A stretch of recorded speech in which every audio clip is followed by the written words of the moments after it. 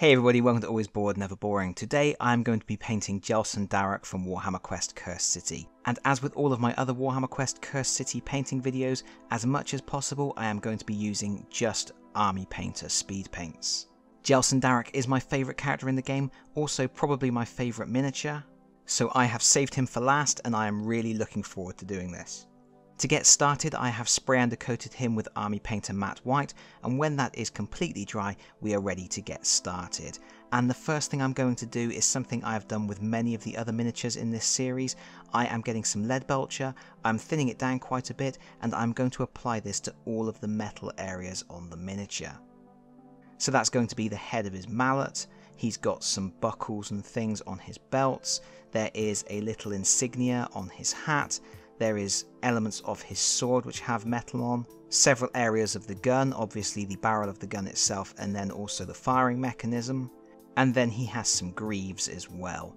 There really are quite a lot of little metal areas on this. For example, there are metal corners on his satchel on his back, and then he has lots of tiny little buckles. So it's worth taking a moment to look over the miniature carefully, make sure you aren't missing any of them. And you may find you need 2 coats of metal paint for this, but I'm just going to do 1. With that done, we're going to start with the Army Painter Speedpaints, and we're going to use Crusader skin. There is very little skin visible on this miniature, it's just the face, and even the face is hidden under that huge hat. I'm going to apply just a small amount of Crusader skin. Later on I will go back and apply a second coat because I wasn't happy there was enough recess shading on the face, but for now it's just a thin coat. Then I'm switching to Grim Black, and we're going to apply this all over the legs, and we're also going to apply it over the greaves and the boots. You could do these different colours, you could do the trousers, the greaves and the boots all different colours, but it's quite convenient to use the one colour over this whole section, gets things done a little bit quicker. I'm also going to use the Grim Black to dot in the eye, but I do that a little bit later on. Next I'm switching to Gravelord Grey, and the Gravelord Grey is going to go over all of the belts and buckles on this miniature.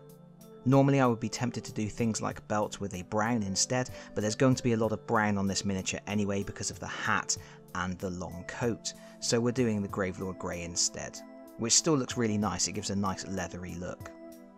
But in addition to all of those belts and buckles, we will also apply Gravelord Grey to some of the metal areas as well. Not all of the metal areas, some of the metal areas will be a different metallic tone, but for the head of the hammer and also all of the areas of metal on the gun, Gravelord Grey is a good choice. And there's some really nice fine detailing on the metal firing mechanisms on the gun, which really does pop out once you add the Gravelord Grey to it. It looks really nice, with very little effort.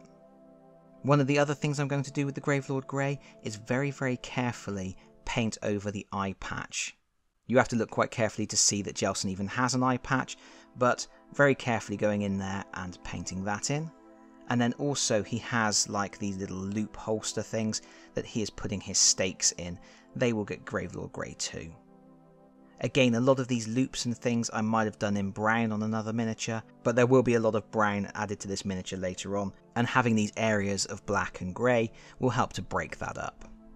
And speaking of brown, now we are moving on to hardened leather. This is one of my favourite colours from the Speedpaints range, and I think it always looks really nice. I'm going to apply it all over the long trench coat and the hat. It's also going to go over some of the other metallic areas that haven't been done with Gravelord Grey, like the shoulder pads. And I think this is possibly the largest area on a miniature that I have painted with hardened leather. And while I do think it looks really good, it does look like leather, I think perhaps it might be just a bit too much on this miniature. There's such a large area of leather with the coat and the hat, it's probably just a little bit too orange, and I think if I was to go back and do this miniature again, I would be tempted to tone down the oranginess of the leather, make it a little bit darker, a little bit more brown. Overall, I do still really like it, and it does really look like leather. I think it's a fantastic colour for that, but having such a large amount of it on the miniature is perhaps a little bit too much. On the plus side, that orangey brightness of the leather does help some of the other details to pop out, like the buckles on the belts, like the stakes and the detailing on the gun. Next I want to paint the inside of the coat, and to do this I'm going to use blood red mixed with the hardened leather. It's going to be 2 parts blood red, 1 part hardened leather, and I'm trying to get a sort of rich scarlet colour. I don't know why, but I think of Jelsen Darrock as being a character who has seen too much, and when I think of characters who have seen too much, I think of Will Scarlet from Robin of Sherwood, one of my favourite TV shows, and then I think of the song from Clannad, Scarlet Inside, and therefore inside of the jacket gets scarlet. That's the kind of thing that my brain does sometimes when I'm painting. And of course, having that red inside, it hints at that dark nature. He is a hunter of the creatures of the night. And also it helps to break up all those darker colours, all those browns and blacks.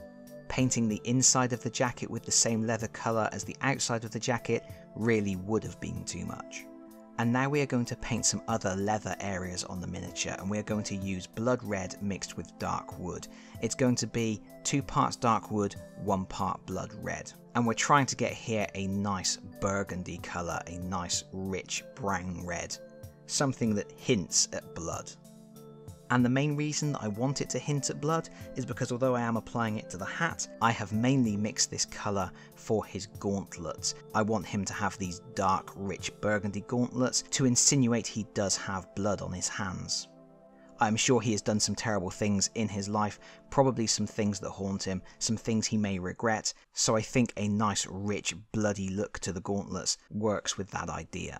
And once again, it also helps to break up all of that orangey leather and all of the greys. And the final thing I'm going to do with this burgundy colour is I'm going to paint the satchel on his back. And there's no real reason for doing it in this colour other than it's going to stand out against the orangey leather we've already painted. Just helping to mix up the colours on the miniature without straying too far from that theme of leather and browns. And I do happen to think this reddish brown colour does look really good on the satchel. It really helps to pull out those details on all the buckles.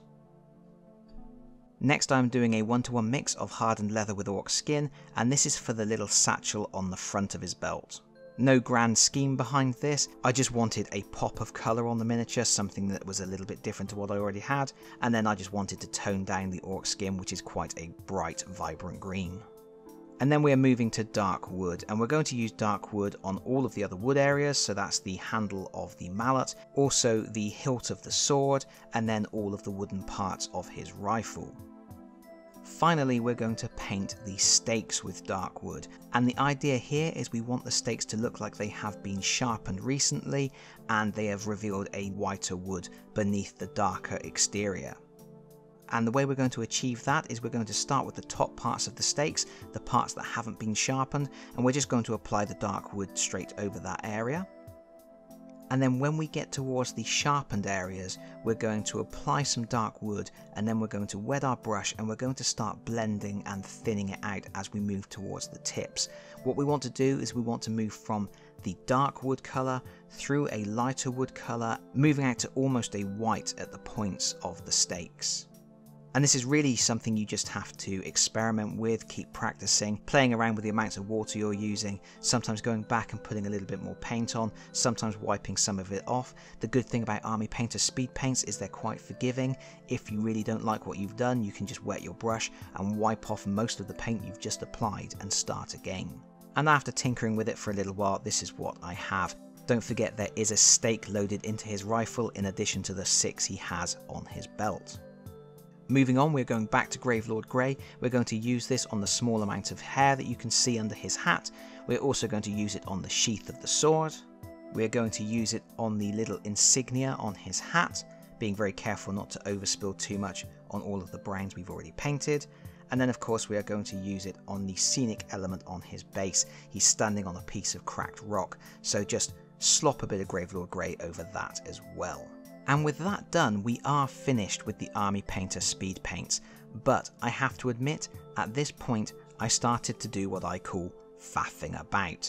I really like Jelsen Darrock, and I guess things that I would normally leave as finished on other miniatures, I wasn't quite happy to leave on this miniature. So there were a few things I did. First of all, I layered some Mephiston red over the scarlet colour inside the jacket. And this was really just to add some additional highlighting and to smooth out the red. It wasn't quite as smooth as I wanted it to be. And then once that was completely dry, I applied Agrax Earthshade, and that was to dull it back down again and to try and get that dark burgundy colour.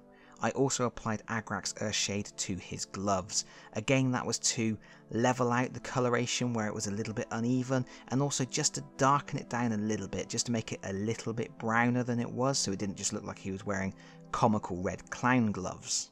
I then did a few other little details. I lined in around the stakes using the Grim Black from the Army Painter Speedpaints range, and then I used a thinned down Celestra Grey from Citadel to highlight all of the belts. The final thing I did was get some Crusader skin and apply a second coat of that to his face, just to help bring out the details, but also to darken up the features a little bit more.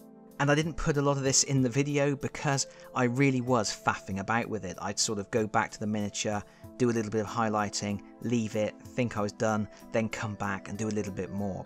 But what you see on screen now is as good as it's going to get for Jelsen Darrock. I am leaving it here. I am calling this guy finished. And in fact, not just Jelsen Darrock, I am calling the whole game finished. I have now painted every miniature from the set. So this is the final painting video for this series. There will be one final video. I'm going to show you the whole set painted up, and I'm going to show you my storage solution for the miniatures as well. But that is for another day. Until then, thank you so much for watching. If you have enjoyed the video, please consider pressing the like button. If you really enjoyed the video, please consider subscribing if you don't already do so. And hopefully, I will see you all again very soon. Bye bye everyone. Bye bye.